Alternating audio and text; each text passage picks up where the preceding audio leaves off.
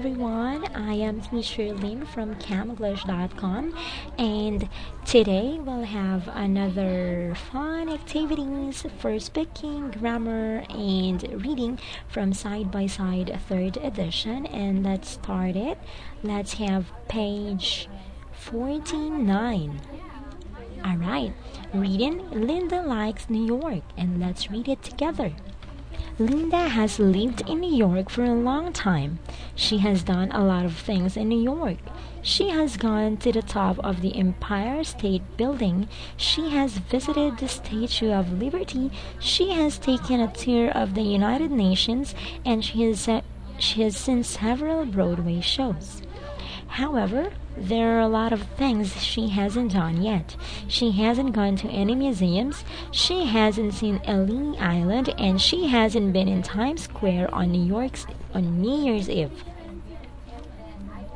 Linda likes New York. She has done a lot of things, and there are still a lot more things to do. Alright. Okay, now let's have another activity.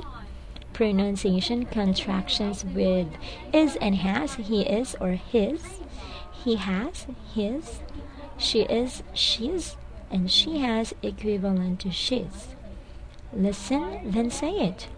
He is a good painter. Alright. He has painted for a long time. Alright. She's a good teacher. Alright, she's taught for a long time. Okay, say it, then listen. He is a taxi driver. Next. Alright, she's driven a taxi for a long time. Next. Okay, she's an actress. Alright, and then? Alright, she's acted for a long time. Okay, think about your experience in the place where you live. What have you done? What haven't you done yet? Write about it in your journal. Alright. Alright. Let's have the chapter summary.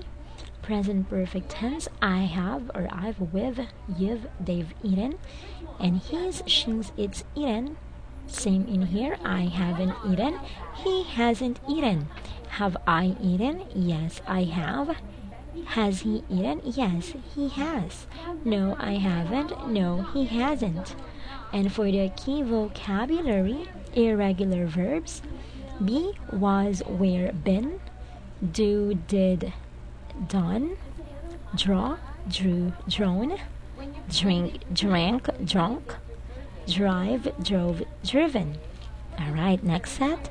Eat, ate, eaten, fall, fell, fallen, fly, flew, flown, get, got, gotten, give, gave, given. Okay, next set.